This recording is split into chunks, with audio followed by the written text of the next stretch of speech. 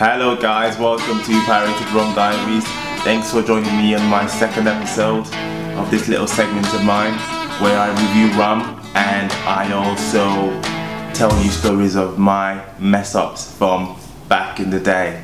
You know, times I messed up in flames or relationships, etc. So, this is Plantation Rum, what we're going to review today. This is the rum that introduced me to rum. I have never had this because this is the infused version with pineapple. So it's got one of those corks I like. Again, it's got like a, but I guess it's a sign of quality rather than just wood. It's got a plastic on top of the wooden cork. So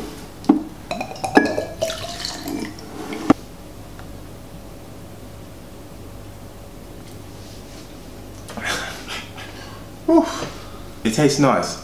It's one of those things with just a bit of ice, you could just drink this all by itself. I can definitely see the hint of the pineapple. It is quite strong. I'm not going to use my homemade ginger today. I'm going to use this normal Jamaican ginger.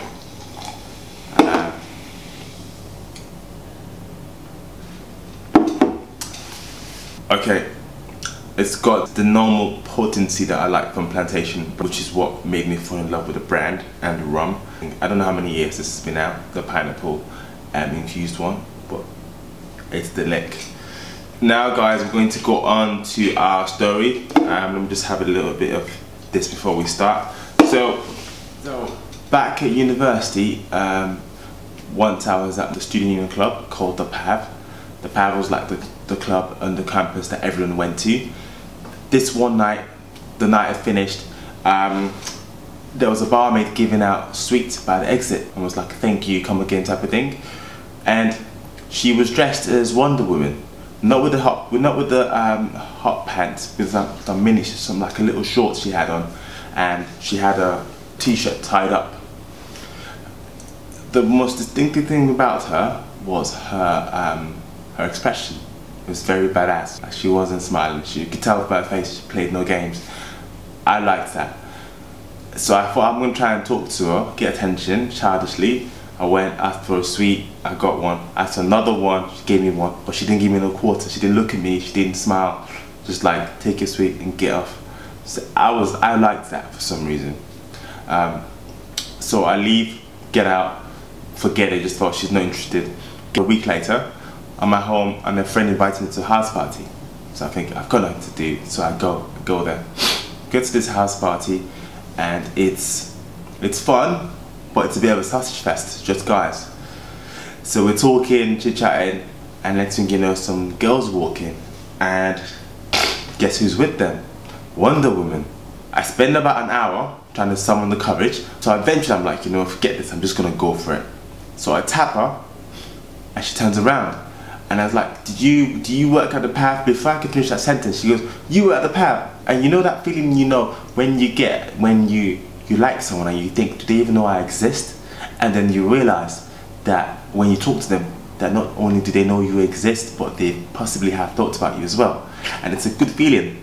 So I was like, wow. So we sat talking, it's going nicely and stuff. And she's playing with her hair. I'm thinking, okay, right, the vibes are there. So my friend is like, okay, we need to go. Time's gone, I'm up in the morning. A week after that, I think we arrange a date and then we go out to eat in town. After that, we jumped in a taxi. I went to mine and then the taxi took her back to hers. We kissed and that was it. So we arranged a second date. I thought it would be a good idea because I was back, you know, I was doing media performance. And I thought, okay, right, I've got this play and I'm usually like to come and watch it. And she was, yeah, so she comes to my play and I was performing, and the cool thing was when I was performing I could see her, you know, watching, and at one point I saw her glancing and she smiled, I smiled at her, and I had that feeling almost like the proud boyfriend type of thing, and I was like, yeah, you know, that's my girl and I'm a man and she's watching me perform, do my thing. So that was kind of cool and it's kind of like naive but anyway. The play finished, she came, she gave me a kiss and we went down to a pub on campus. 2 hours later she has to go, walked to the car park, arranged another date, and fast forward to the third day. date number 3. In my head now, we're a couple. It's all going well. So she comes to mine. I cook for her. I think I cook for her pasta. That's the only thing I could probably cook back then. And I remember there's a point where we're talking and we start kissing a little bit, and I think, oh, trying to be all sexy and stuff. I try to nibble her cheek, and I bite a bit too hard. She pulls away, and I'm like, oh my god, I see her face, it's all like bruised. And she's like, oh my god, is my face okay? I'm like, yeah, it's fine, it's fine.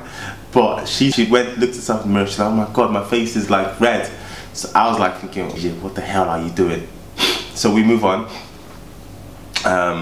She kind of like left that slide, and then we finish eating. I'm like, would you like to watch a film? She's like, yes. So we go upstairs to my room. She picks a film. So I'm going to tell you guys now. Netflix and chill, a woman you really like, you want to hang out with, you're hanging out with, someone you want to have a relationship with, do not, a first date, do not watch Alfie. Because why? Alfie's actually a bastard. Women should hate him, rightfully so. And she did. So watching Alfie, she's like, this guy's a dick, this guy's this. And I just noticed like, this position changes, and I'm like, oh my god. We go, finishes, and she's like, okay, I'm gonna go. So I'm like, go, it's just like the party just died. So anyway, I walk her downstairs, she gives me a peck, and she goes. So I go back to my room, and I'm muted. I'm like, what went wrong there? What could have happened? Because third date, in my mind, we were already a couple, and this is like, you know, we were meant to like. But I was thinking, I like her, so whatever. But I just felt like that vibe, that something went wrong. So I'm in my bed, and I look to the top, to my left, over my bed, and I see a whip. Rewind to that summer. We were in summer break, Newquay, and at the end of the night, I see this whip on a caravan site, and I pick it up, and I'm freaking running around with it. I take it back home, and I decided that it would be a good idea to have it hung in my room by my bed. It wasn't a good idea. I've already bitten her cheek. She walks into my room, and she sees like a 7-foot whip hanging over my bed. What do you think was going through her head? She must have thought, this guy is gonna tie me up and do some abominations to me. Forget that. I'm not about that life. So after that, the text messages kind of subsided. One night I call her, I text her, I'm like, what are you doing? And she says she's out at the path. So I'm thinking, okay, right, you know what, I'll go meet her. Because the text messages have been flowing, this might be my opportunity to kind of like get in there and see her face to face. So I go to the path with my friend, and she's there with her friend. She sees me and she's like, hey, you're right, I'm gonna go there. So I'm like, okay. So they're on the dance floor, there's a chair by the dance floor. She's sitting there with her friends talking, and I'm just hovering over her. And a friend is like, who's this guy? And I'm like to myself, who is this guy? I'm a man. That's who I am. And she's like, yeah, it's just a friend. Oh. So at that point, I kind of thought, okay, right, take the hint now, AJ. So I just said to my friend, let's go. And that was it. From then on, every time I saw her, it was, hey, you're right, hey, bye, take it, hey, okay, bye. You know, I think that was her telling me, goodbye, Joe, I'm not interested. So that was it. 3 things I've learned from that. 1, don't watch Alfie on a date. 2, know your audience. Don't have a 7-foot whip hanging over your bed. People aren't into that kind of stuff. And if they are, they'll let you know. And if you're not sure that they are, freaking hide it under the bed before they come in. Alright? 3, very important. No one's attention is worth you feeling awkward for. So the way I was falling around the bar after she hadn't replied my messages, don't put yourself through that shit. If you're ever in a position where you feel uncomfortable, just leave. Because you have your pride at the end of the day. That's very important. You know, that allows you to sleep at night. Look yourself in the mirror, you know.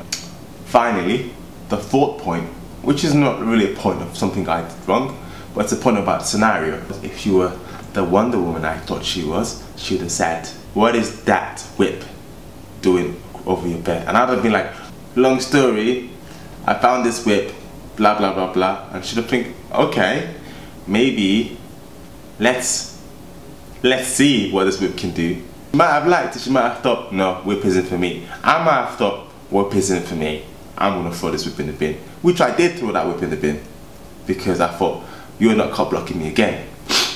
Just like our rum here, rum and pineapple. It says on it, it was discovered out of curiosity. You gotta try stuff. If you know you like badasses, make sure the person really is a badass and not just masquerading as a badass.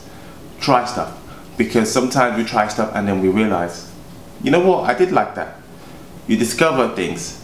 That's it for me, guys. If you do like the video, please subscribe.